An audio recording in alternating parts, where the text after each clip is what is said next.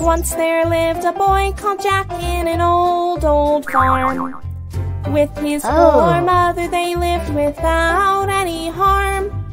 The day their cow Bessie stopped giving any milk, they had no means to make and sell the buttermilk.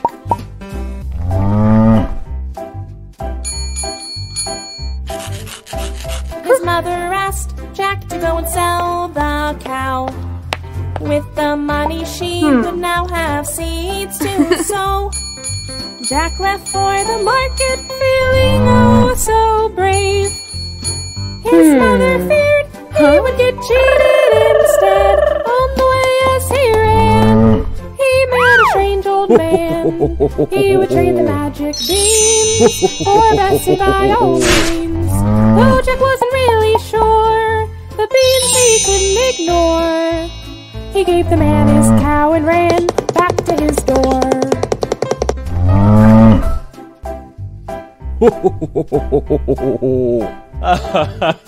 He showed his mother the magic beans he had got. She was upset with his crazy dreams and lack of thought. She threw the beans out into the garden so green. She ordered him to bed as he could not dine on a single bean.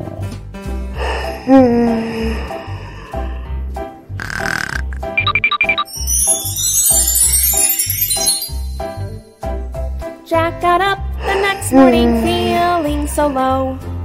He walked into the garden rubbing his sleepy brow. That's when he saw the beanstalk towering over his head. The magic had worked, and his good luck stood ahead. Jack climbed up the beanstalk like a walk in a park. He passed the angry hawk till he reached a boardwalk. He ran over the clouds, feeling so very proud. He reached a castle in the sky and rejoiced aloud.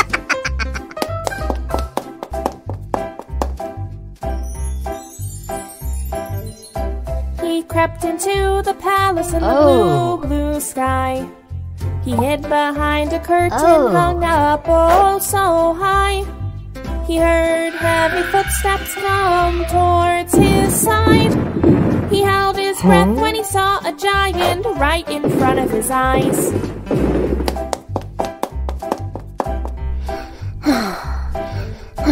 The giant sat down at the table to count his gold. Jack crept out to see better, feeling so bold. And that's when he saw a hen laying golden eggs. He waited till the giant slept and used his fast legs. Jack stole the golden hen. He picked up the coins 10. He raced down the boardwalk, climbed down the beanstalk.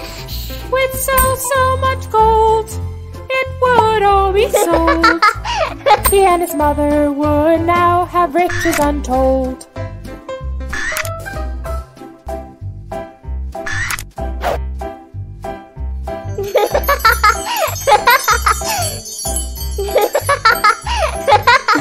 After a few days, Jack decided to climb up again. He was curious to know what was there other than the hen. He climbed up to the sky and crept into the palace. He hid himself behind the old kitchen balance.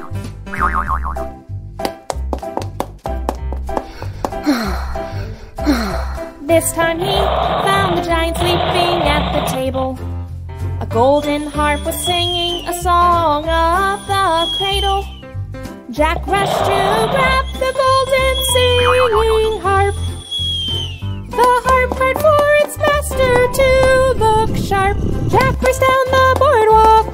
He climbed down the beanstalk. But the giant was behind him, racing to catch up with him. Jack finally reached the ground, swung an axe around. He chopped down the beanstalk fast without a sound.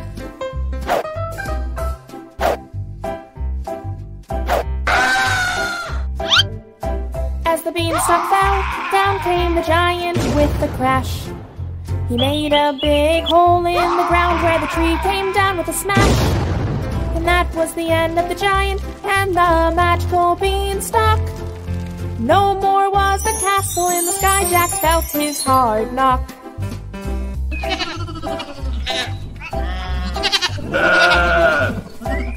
Jack realized his close escape and his big mistake. Stealing was bad and his life could have been on stake. He promised his mother that he would work hard. With his efforts and the moves, this would be the best barnyard. Jack and the Beanstalk, a story for all to talk. He got a hen laying gold and a heart made of gold. And he worked very hard in his big farmyard. Jack the Giant Slayer became his calling card.